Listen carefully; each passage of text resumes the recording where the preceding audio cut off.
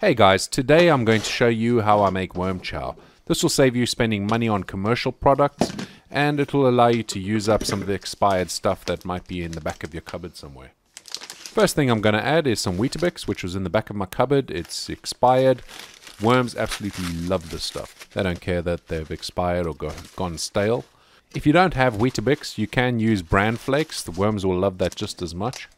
I'm then going to add some oats. Again, this is expired.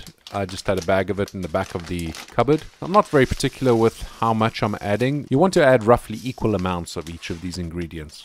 This is some bread flour I had in the back of the cupboard. It's well past its expiry date, but it has some good fiber in there and some seeds and things like that, so it'll go great in the worm bin. The last ingredient I add is sugar. Now you don't want to add too much because you don't want to attract ants.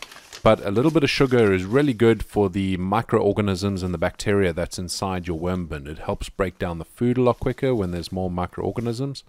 And in turn, that helps the worms be healthier and happier. Now all you need to do is blend it all together. You want to make it into a fine powder. And I'm using a jug blender here. You can use a food processor. It's up to you what you have at hand. That's what you use. Jug blender is probably not ideal, but it does the job and it makes a nice fine powder for my worms.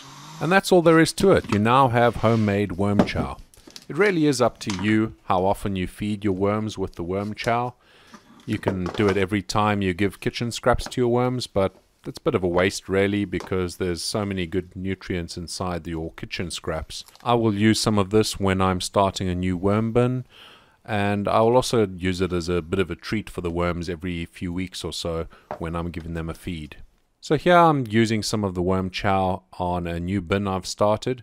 You can see there's already some powder on top there. That's actually ground up eggshells. So watch my other video. I talk about why I grind up my eggshells. You can see here I am spreading it across the top instead of just putting it all in one place. You don't want to have it all clumped into one place because it'll turn into a bit of a gooey mess. So just spread it across the top and that'll have the best benefit for your worms.